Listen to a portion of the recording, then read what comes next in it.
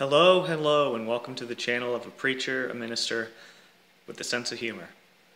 Even a subtle sense of humor. Today's video is a blast from the past yet again. It's about 2, maybe 3 years old. So I'm 35 now. This is like a 32-year-old Tom Griffin. Definitely less mature, but not lacking faith and zeal at all. Really what you're going to be seeing is a video of a preacher who's bored in his house just being a goofball. So first off, I hope you enjoy it, and second off, I wonder if you'll notice my subtle humor. By the end of it, there's no missing it, but it starts off very subtle.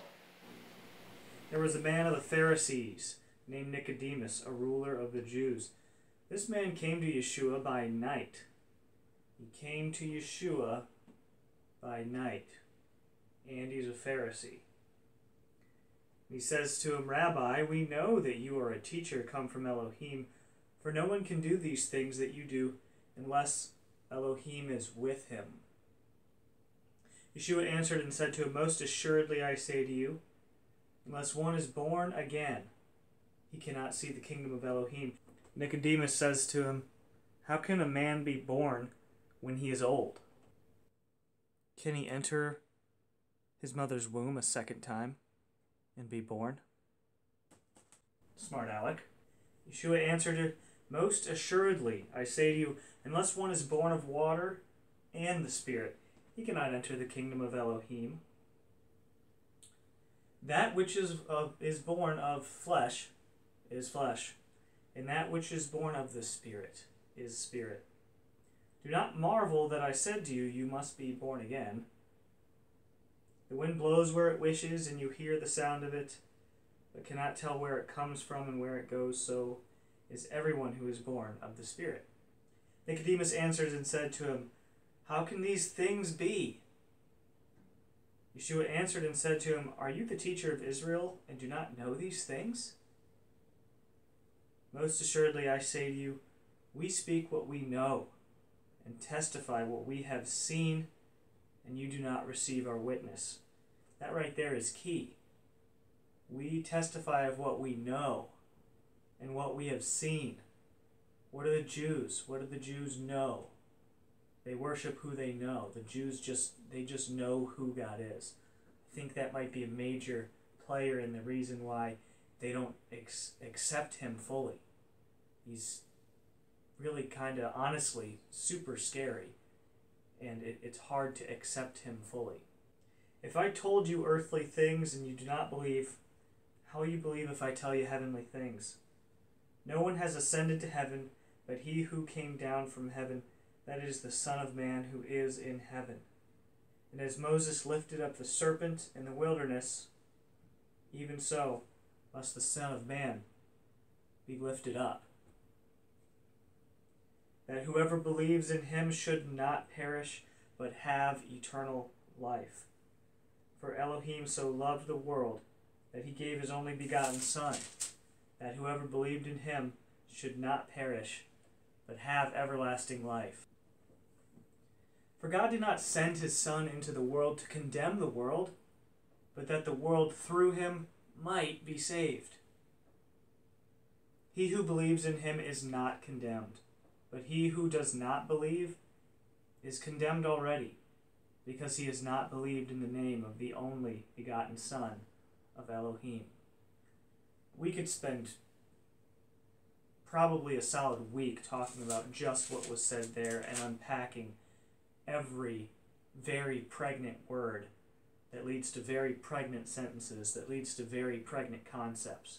I mean, everything about all of existence is wrapped up in just those few words right there. It's beautiful. And this is the condemnation, that the light has come into the world, and men, they love darkness rather than light because their deeds were evil. What does that mean? That means that these guys are constantly trying to cover up what they're doing. They're constantly trying to come to Yeshua in the veil of night, covering this up and covering that up. What's going to happen if you try to uncover what somebody's been working all their lives to cover up? For the most part, they're going to get real upset about it. It makes them feel uncomfortable. And plus they worked all that time covering it up.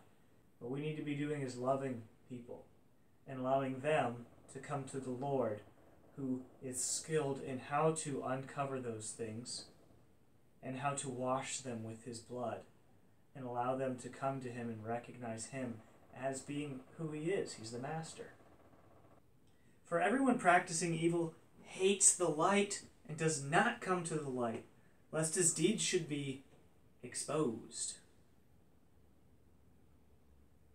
But he who does the truth comes to the light, that his deeds may be clearly seen, that they have been done in Elohim. There's a lot wrapped up in there too.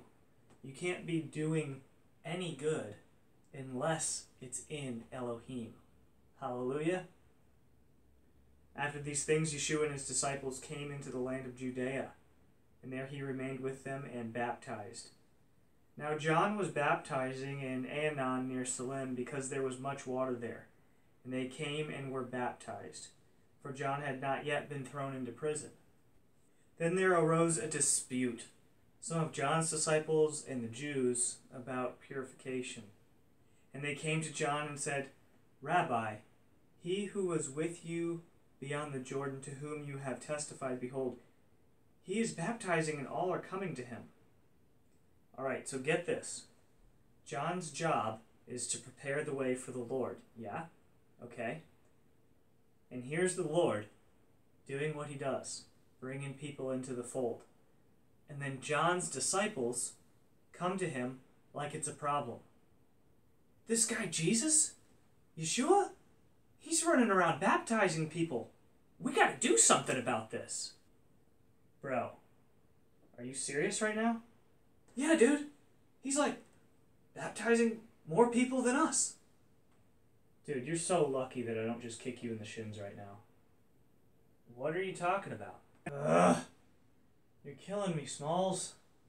John answered and said, A man can receive nothing unless it has been given to him from heaven. You yourselves bear me witness that I said, I am not Mashiach, but I have been sent before him. He who has the bride is the bridegroom, but the friend of the bridegroom, who stands and hears him, rejoices greatly because of the bridegroom's voice. Therefore this joy of mine is fulfilled. He must increase, but I must decrease. He who comes from above is above all. He who is of the earth is earthly and speaks of the earth. He who comes from heaven is above all. And what he has seen and heard, that he testifies, and no one receives his testimony. He who has received his testimony has certified that Elohim is true. For he whom Elohim has sent speaks the words of Elohim. For Elohim does not give the Spirit by measure. The Father loves the Son, and has given all things into his hands. He who believes in the Son has everlasting life, and he who does not believe, the Son shall not see life, but the wrath of Elohim abides on him. That's kind of cool what just happened there. The writer of the scripture says something small, and then he says it again in a different way. I love it when God does that. If a thought or an idea is a hub, a lot of times what he'll do is you'll be reading through the scripture and it'll be like, I wonder if that's what he's saying. Well, if it's a truth, then he's going to say it in several different ways and in several different passages. And if it truly is a hub, something that's reality that you can stand on, a fruit, if it is a characteristic of the fruit of the Spirit or of God himself, all these spokes are going to be coming into that hub, and he's going to say it over and over and over again. And this one, we just heard him say that if you do anything outside of God, it's evil. If anything that you do that's inside of God is a good thing that you've done. And he just said that again right here. He who believes in the Son has everlasting life. And he who does not believe in the Son shall not see life, but the wrath of Elohim abides in him. Another way to say that is every good tree produces good fruit. And every bad tree produces bad fruit. Good tree cannot produce good fruit. Bad tree cannot produce... Wait, I just said that wrong. A good tree cannot produce bad fruit. Duh.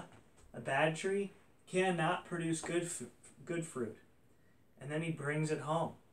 He says, every tree that does not produce good fruit, everything, if it can be metaphorically linked, everything can be metaphorically linked to a tree.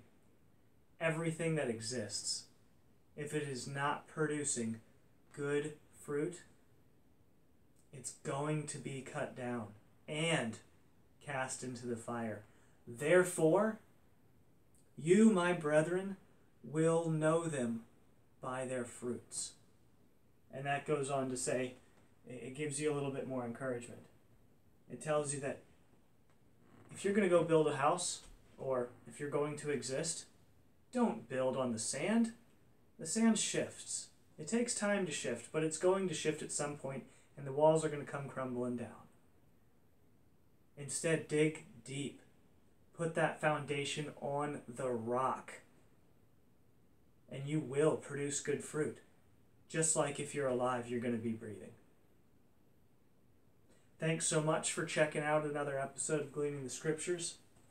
I appreciate you for being here, and we'll see you next week. See ya.